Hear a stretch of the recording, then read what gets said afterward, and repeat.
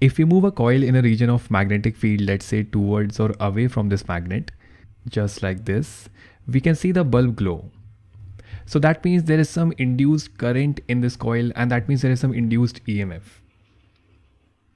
Now, if there is induced current in the coil, that means the electrons are moving, and it is the Lorentz force. It is the Lorentz force which is given by QV cross B, which provides the force for the electrons to move. But what about the case when we move the magnet towards and away from the coil? Even in this case, we can see the bulb glowing. That means there is some induced EMF, and that means there is some induced current as well. But who is pushing these electrons to create this current? We know that the coil was stationary, so electrons did not have any velocity to begin with. This V right here was 0. So who pushed these electrons in the first place? That is what we will explore in this video. Let's say we have a region of magnetic field and there is a coil kept inside of it. Now let's say that the strength of the magnetic field is increasing at a constant rate. So that means that the flux through the loop through this coil must be constantly increasing. And we know that there will be some induced EMF and current in this coil. And we can think about the direction of the current using Lenz's law. If the field is increasing in the direction away from us, so a magnetic field must be generated to oppose that. So that should point towards us. And using the right hand curl rule, if we point our thumb in the direction of the generated magnetic field, that is upwards, the curl of our fingers give the direction of the current. And we can see that will be anti-clockwise in this case. So there will be a current in the anti-clockwise direction in this coil. Now why does this current flow? Why do the electrons start to move in the first place?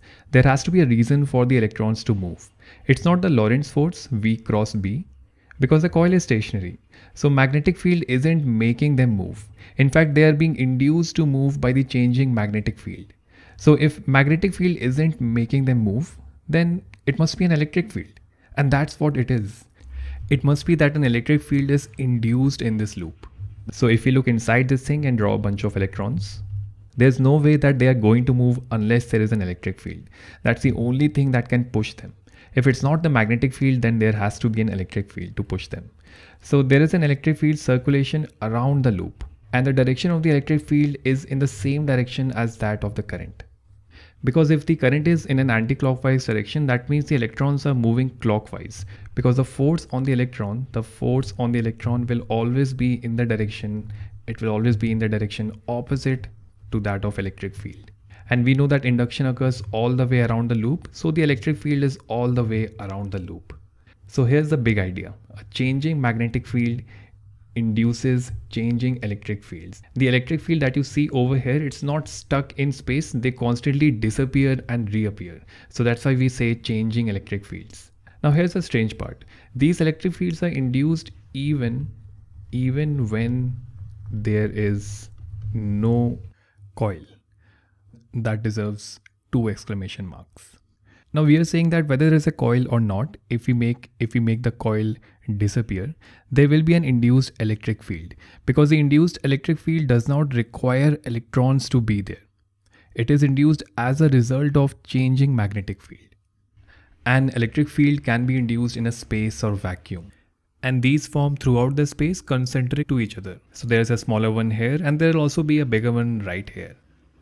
Now, if this is how induction really works, then we need to rewrite Faraday's law and include this induced electric field that we just saw. So we know that EMF is work done per unit charge. That is W divided by Q. And if there is an electron moving through the loop, then there will be some work done on it. The force that will do the work is provided by the electric field, and that is given by the charge on the electron, that is small e, multiplied by the magnitude of the induced electric field. Now we can write work as integral of F dot dl. And over here, F is charge on the electron multiplied by the magnitude of the induced electric field. So we can place that over here, and when we do that, we will get this is equal to the charge on the electron integral of E dot dl. Now if we divide both the sides by the charge on the electron to get the EMF, we will get W divided by E equal to integral of E dot dl. And work done per unit charge is the EMF. So this becomes equal to the EMF. And previously we have seen that EMF is equal to the rate of change of magnetic flux. So we can rewrite Faraday's law. Let me just make some space over here. We can rewrite it in this manner.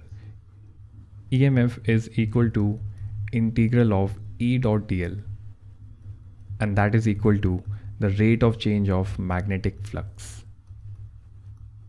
Now because we are integrating over a closed loop, we add a closed loop integral over here.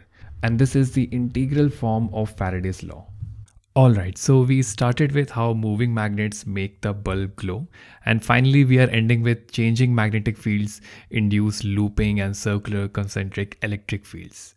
And we expressed what we learned mathematically and included the factor of induced electric field into a Faraday's law. And now a Faraday's law is complete. It's nice to see how far we have come.